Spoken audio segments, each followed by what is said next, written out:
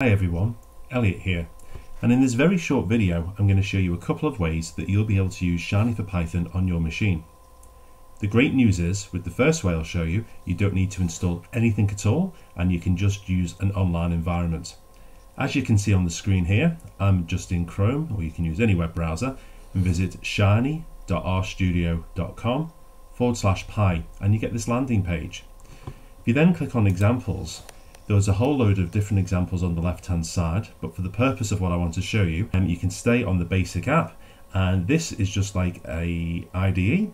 You hit play and then you get the code executed, and this is what the Shiny interface will look like. But for anyone who wants to use Shiny on their machine, we have here the same code, and this is in Visual Studio Code. There's just a couple of things you'll need to do first to get it working. The first thing to note is you'll need to go into the marketplace or the extensions, which is this icon on the left, and then within there just type in Shiny, and you're looking for an extension from Posit, which is the new name for RStudio. They've rebranded themselves. Make sure this one is installed, and once that's installed you'll then be able to get the web interface within Visual Studio Code. Two things to note though. The file that you're working on must be called app.py.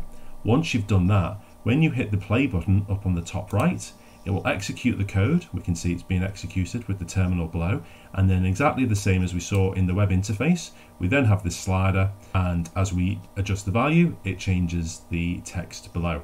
That's it. It's really that simple. The only thing I'll point out is to make sure, if you're new to Visual Studio Code, that your IT department has not locked down the ability to run Python scripts, as I saw with someone the other day. Because essentially, when you execute a Python script, it's going to the command prompt and then putting in Python and then the name of the Py file. So if that's been locked down, you won't get very far. So if you do want to run VS Code on your machine, please make sure you check this out ahead of the Py for Shiny Masterclass.